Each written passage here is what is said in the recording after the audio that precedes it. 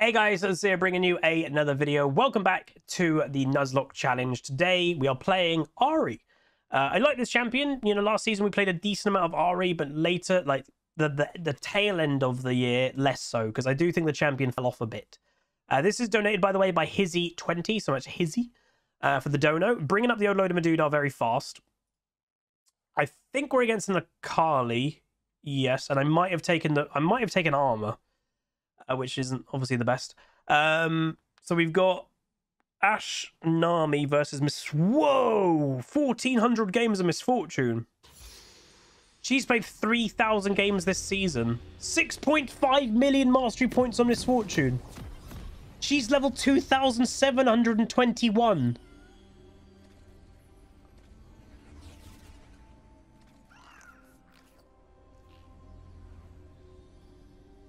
Okay, I gotta do something quick. I want to see where she peaked. She peaked in Platinum 1. Welcome to Summoner's Rift. Holy. Tell me a secret. We literally... we've played a couple games today and they haven't gone very well. Earlier, we saw a Jhin with, what was it, 4.5 million? And I was like, that's insane. And we now have someone that has got 2 million more mastery points. That's just nuts. Also, if everything has gone correct, this video is technically, I believe, the second video on the 24th of December. So Merry Christmas, because technically here in the UK, I'm uploading this at midnight, which means it's actually, of me uploading this here in the UK, technically it's the 25th of December. So Merry Christmas. Thank you very much, obviously, for helping me what I do. And hopefully we're going to have a great 2023. And again, I've said a few times, 2023, I am going to be focusing a bit more on the YouTube channel and a bit more on educational league content. So if you are looking forward to that, let me know. Throw a like on the video, and hopefully you'll have a good time.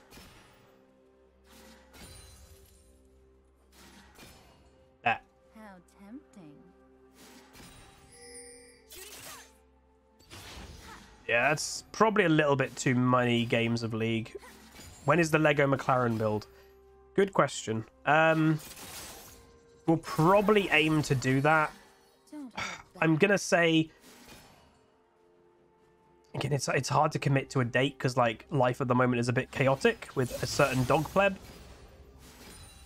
We might, because I'm gonna be doing a Christmassy event in, well, by the time this comes out on YouTube, obviously it's already been, but around the 20th of December, but I don't know if I'll be doing it on that day, the build. Maybe between, because like I'm having a few days off for Christmas, obviously, to go see family, etc. So maybe it will be between Christmas and New Year, possibly.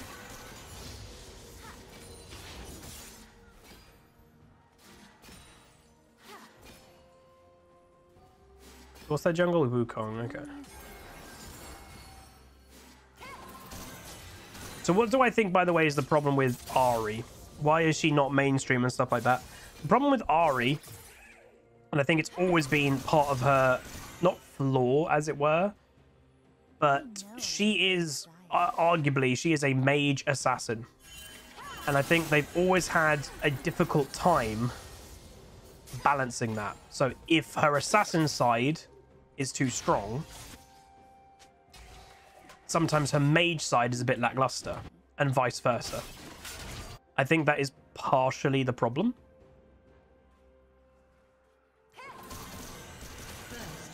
Nice. We do want a strong Rengar, because even though even Riot has admitted it's an unhealthy thing with having Yuumi in the game, all we kind of want to do is have a we want to have a strong Rengar, and then Yuumi will attach to the Rengar, and Bob's your uncle, we probably win the game. You literally want to know, does this player have 1,000 games with another champ with a 10% win rate? What the hell?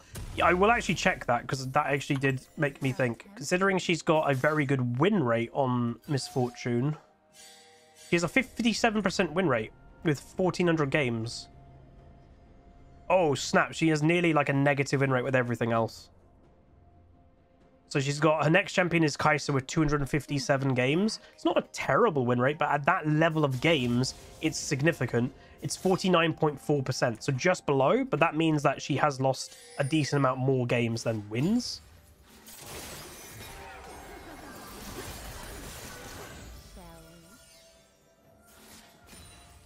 And yeah, most of the champions, she's got like 100 games on a lot of champions, and a lot of them are just falling into negative win rates.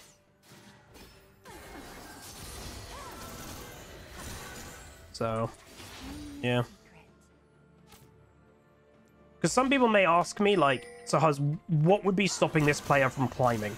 You know, and maybe some of you might see yourself in this player partially. You play a lot of games where you just can't climb.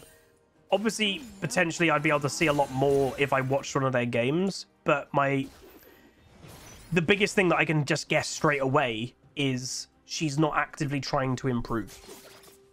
If you've played that many games, 3,000 games, and you're kind of stagnant in rating, you're not actively playing to improve. You're just playing the game. And that's not necessarily a bad thing. You know, that even though you're playing ranked, and even though, yes, it's 3,000 games of ranked, a lot of people got that said, insane hardcore ranked player. It technically is, but you don't know what mentality they're in. Are they in the I have to climb mentality, or are they, this is just my main hobby and I'm just playing the game? We don't know. We ultimately do not know what mentality this player is playing the game in. Huzzy cannon. So yeah, but that would be my biggest thing, is that with that many games,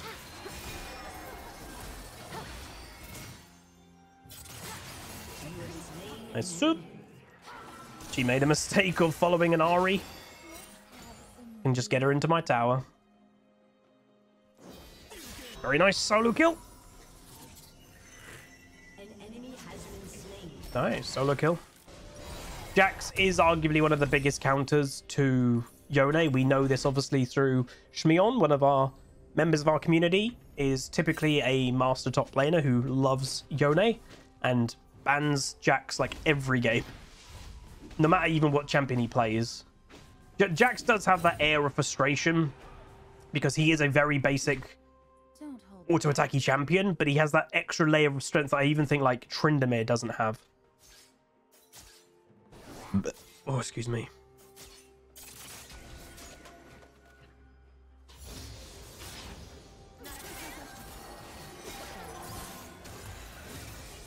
Nice. Don't think this wasn't an Akali player, was it? She doesn't come across as an Akali player, which again is not necessarily a bad thing. It's pre-season, so like pre-season is ultimately the time that is technically the best for picking up new champions. But the thing is, a lot of people are just playing champions they don't play. They're not picking up champions. So yeah. You found a 6-year-old video of mine titled I am inting on Trundle. Really? What did I do in that video? Presumably it was probably just a bad game. Ace, you get delivery like every day. You have a Nando's. You had Mackey's 2 days ago, didn't you? Jesus, share some.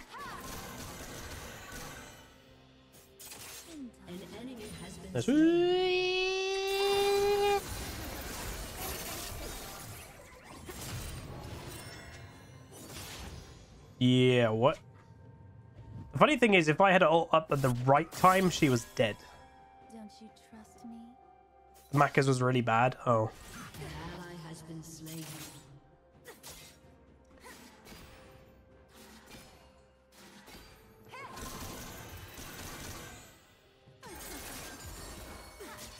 How tempting.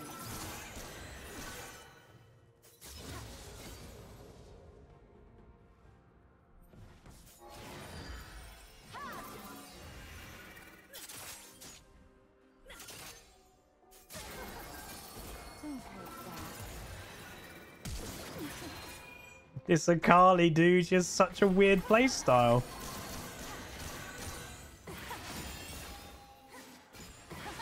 Like, so basically what you do, like when you're laning against somebody, you're basically playing mental chess. You're trying to make what they're doing make sense. And the thing that I can't quite get with this Akali is her plays just don't quite make sense.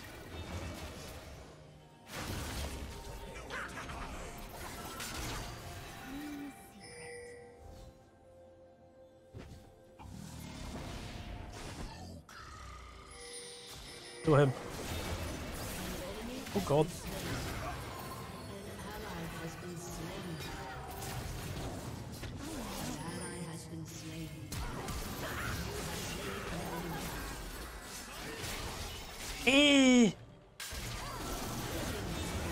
Very nice. Okay, works out. Ugh.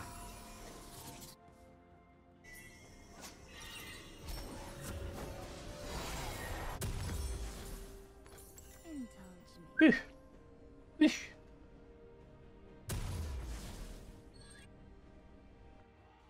Also, technically, oh no, technically the giveaway entries would have just ended because the giveaway would have finished on midnight just now of this video coming out. Hopefully you all entered.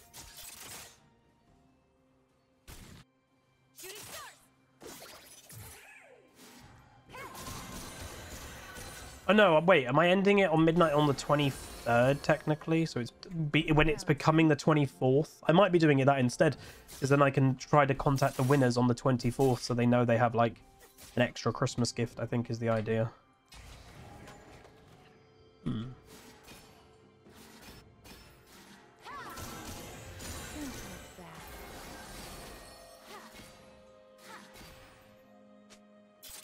We'll make sure we get this dragon if we can. Why do you use E randomly? E is a very powerful tool. I wouldn't just use it randomly on a minion. Hey, okay. Shall we? Okay.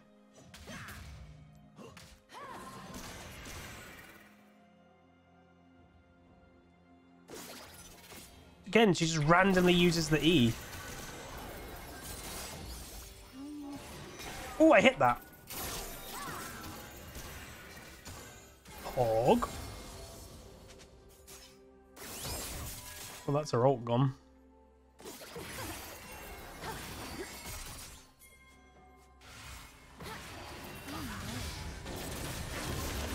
This one, the one nearest.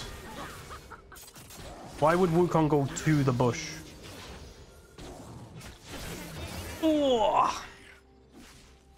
See that, Shy Dragon. What am I going, actually? I don't, as you all know, I'm never a big fan of Everfrost Ahri because, again... Oh, what? Nice. It gets rid of her, what I would actually call carry potential, but what was becoming more common with Ahri is you weren't playing her for carry potential, you were playing her for utility. And again, that's kind of, again, the contradiction to the champion. She's a mage assassin that you are playing for utility. But I think this game, actually, utility is better. Looking at our comp, it's a very strong comp. So I don't, you know, I'm the main AP damage, sure, but we have a Fed Rengar, we've got a Jax that's scaling, we've got Misfortune that can just do our damage over time. I think actually utility is actually the better thing to do. So again, put ego to the side, don't do the full carry build, that's more risky. Do the build that will hopefully help my team a bit more. That Jax overstayed a bit.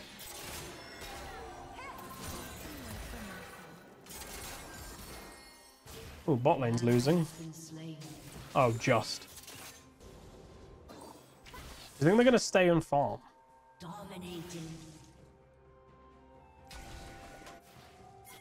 How tempting. Nice. Your team has destroyed. I'm Roman. Turret plating will fall soon. Why would she flash? Don't hold back.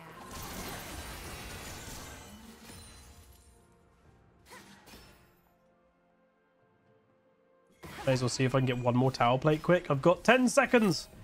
Oh, hey, we get one more tower plate. Just before it ended.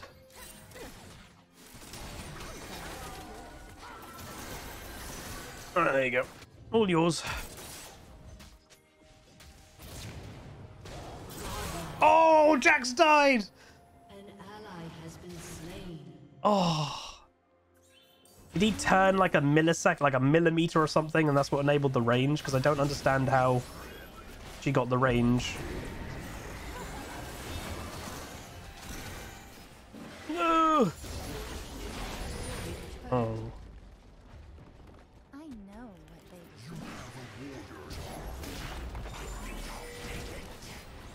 Keep her going. Oh, bumhead.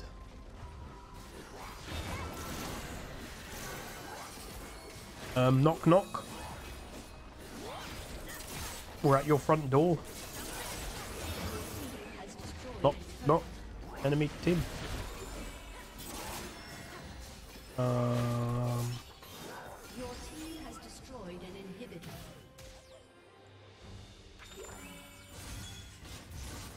Huh. Don't you trust me?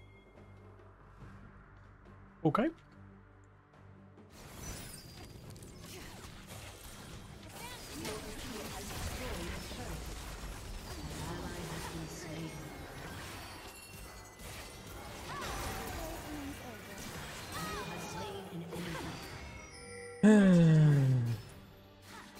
Is a 15-minute inhib good? It's both good and bad. So there's a logic to not wanting to take an inhib early, and that logic is if you feel that you're not going to be able to apply pressure elsewhere because of the supers in mid, it's actually bad to do it. The reason why it's bad to take an inhib that early is if you take an inhib early, it ultimately means you're not really going to be able to do much in mid lane because it's always going to be pushed down mid. And if the enemy team hold you off on the side lanes, they're just getting free farm in mid. They're getting a lot of farm. The super minions are worth a lot of gold. Each wave, there's a super minion, and it actually can help them recover the game. But where it's good is if you can use the pressure, like, look, it's all the way in their base. If you can use this pressure to go, oh, snap, we're going to get tier 2 here, or we're going to get the dragon, or we're going to get the baron, then it's fine. But that is ultimately it. You've got to be very careful with continuously applying that pressure, because if you don't, you're actually just giving them a way back into the game.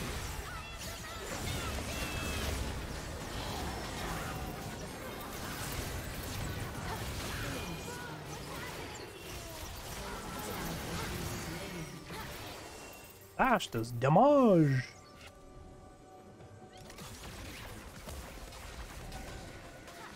I'm surprised Rengar died.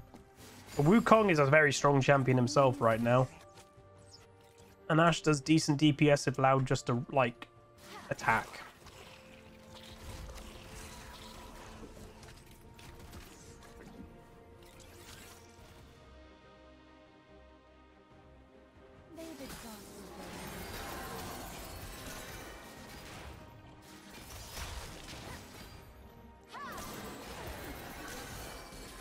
Ouchies. Anybody remember when you used to charm this on Ahri and it used to heal it? Those are fun days.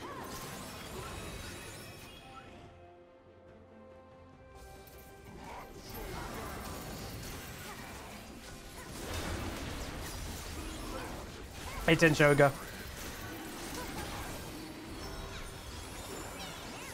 Alright. Does kind of feel like we need to apply more pressure than what we currently are doing, because since getting the inhib in mid, you've actually not really gained that much. Monkey, good bubble. This Nami, to be fair to her, does good predicted bubbles. Oh, just... Don't you trust me? Like, we should... Like, Rengar and Yuumi should probably... Ooh, good flash! You're 2 levels down. Wow, you just won that. Yeah, she was 2 levels down. How tempting. That's why that is not going actually that easy.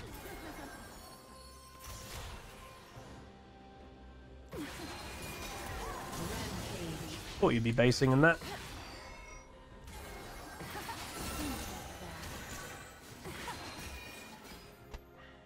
Come on.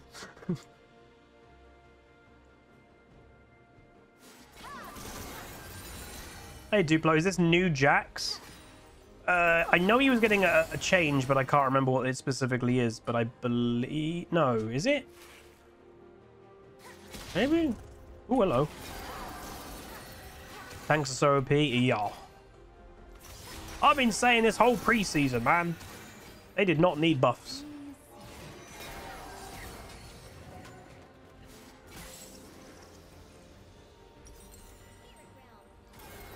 I might have some dumb opinions about League, and I will admit that. Because sometimes I am right.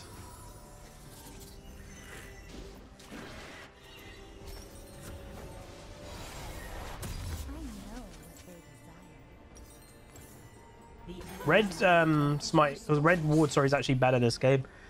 Red Ward, it won't give you obviously complete vision of a Wukong when he's in W or a Kali in her thing, but it'll give you the outline so you can hopefully hit a charm or at least Everfrost.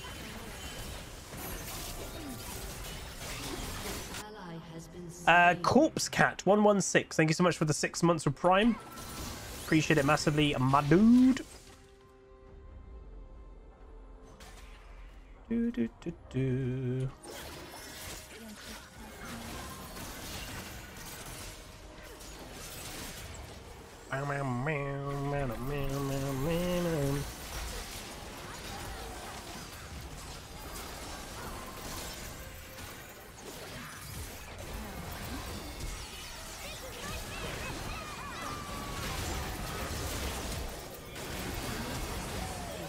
Oh, I failed my flash. No, that would have been so good if I hit that flash though. Oh,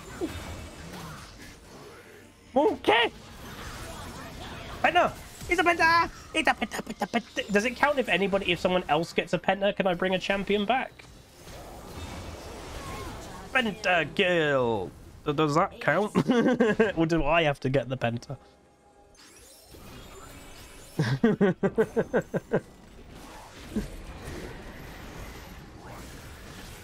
Penta. Just reminding everybody, this guy has no Rengar games. Don't hold back. I've got a food shop coming later, and I've actually, you know what's hilarious is obviously adjusting to having puppy dog. I've had to order extra bacon because every time I have quite a lot of bacon sandwiches. And every time I make a bacon sandwich now, I cook an extra bacon for her. So I'm going through bacon quicker. God damn, she's eating my bacon now. 27 months, Sith with 27 months of enjoying the stream on the last day of work for the year. Have 2 weeks off starting tomorrow. Wow, very nice. That seems like a lot of time off, but enjoy it, my dude.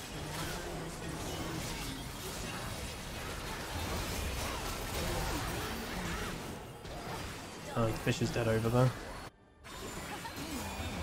Yeah, I would like Zed back. Zed is... Your team has destroyed an inhibitor. Oh. Ooh!